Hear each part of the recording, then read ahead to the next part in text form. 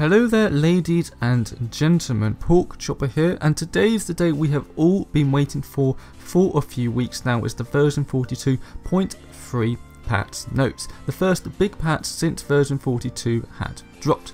In this video we're going to go over the major hero and card changes, but this patch contains much more than that, talking about the UI changes, the deck building changes and some bot changes as well. Even though they're not that significant, you definitely should take out a full patch note if you want to get all the full information, but that would take a really long time to go through. So in this video, like I said, I'm going to go over the major hero and card changes, but not just talk about them, because what's the point of that? I'm going to be actually giving my opinion if I think this is a good, bad and the right way going forward for Paragon in the future. But let's jump right into the hero changes first. So the first hero change is probably the one most people are excited for, being Wukong.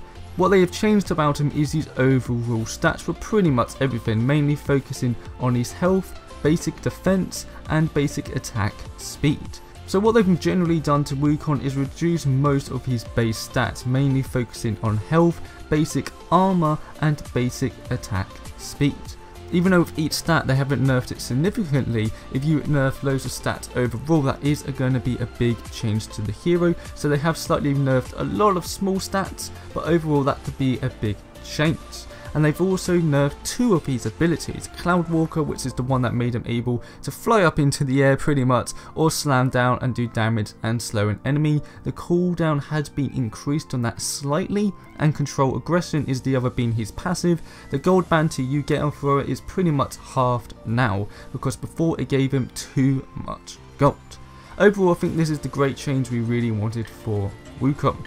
The gold bounty was something that made it so even though he could farm well and he could put pressure on the map and escape well, he could just do everything too quickly. That means now even if he farms well, he won't be getting as much gold, and his escapability and survivability is definitely going to be hit by this change. So that hopefully means that if you do lock down a Wukong, you can kill him a lot quicker and not have to worry about him as much as you do now, because right now it's pretty much a 4v1.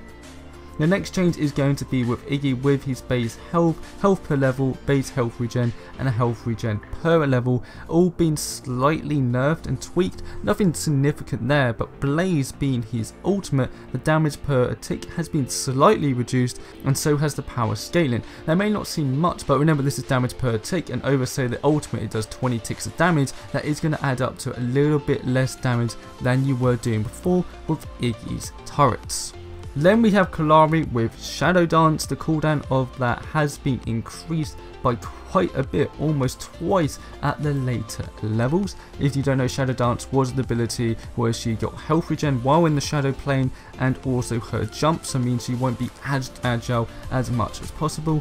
And the other ability that has been slightly nerfed is Shadow Walk, the one that made her go into the shadow plane. The mana cost is only increased from 50 to 60. Except for that, the overall basic stats have been slightly reduced, this time more focusing on basic attacks and attack speed, as that scaling was a teeny bit too good on her. And again, you may think, well, there's still going to be really good cards for her. Wait till the card nerfs before you do that, judges, because overall I think this is going to be some great nerfs for Kalari, just what she needs without going too overboard. Then for Quan we have Light of the Heavens, which is the ability where he does small AoE damage and gives him armor for a few seconds. The ability armor and the basic armor has been reduced across the board, especially early game. It has been halved on level 1, which I definitely think was needed, as Quan early game with the right card combinations was pretty much unkillable, and then from out Quan could just dominate the game. But overall I'm quite happy with those overall changes to Quan. It may not be that much, but again wait till the card changes to see if it really would impact him or not. And now we're going to go on to the buffs. Gideon overall with Cosmic Rift, Burden and Black Hole have generally got increased power scaling. Now most of this makes sense, but I don't understand why Cosmic Rift, which is his rock, has increased power scaling. It would already hit like an absolute truck. So from going from 3 to 3.5 power scaling, that's going to hurt a lot. I don't understand that change, but the other two make much sense, as Gideon definitely was a little bit underperforming, but he definitely is going to be one hell of a force to be reckoned with now. Now Wraith's buff is a bit of an odd one to me. basically it just increases his base health and health per level and his health regen.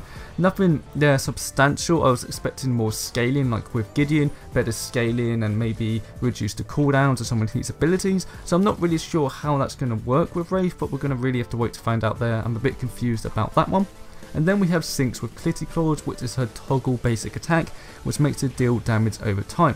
The mana cost for this has pretty much been halved at all levels, and the power scaling has been quite increased from 0.21 to 0.75, and the base damage has actually been decreased a little bit to compensate from the extra power scaling. This is going to be really good, as before it cost way too much mana, so the mana's been halved, and with the power scaling it's definitely going to be dealing more damage as well, and that's definitely a nice buff for Synx.